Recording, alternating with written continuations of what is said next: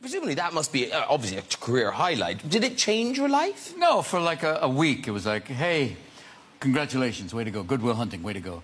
2 weeks later, hey, Mark! Just back being that again. So it lasts, I mean, the moment they say your name when you win, English becomes a second language.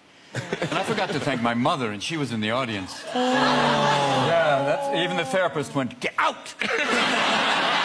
I was like, oh, wow, that was rough for the next few years. Like, oh, God. Oh, well, how's the award? You came through here, how's the award? Was it at the Oscars or... no, the Golden Globes, I think, where you were... Was it Jack Nicholson? Backstage, yeah. Were you waiting to go on with Jack Nicholson? I was waiting to go on to present an award. Jack was back there. Oh, yeah, this is good. Jack was back there and Dustin Hoffman was back there. And somehow Lord of the Rings came up in conversation. And he stood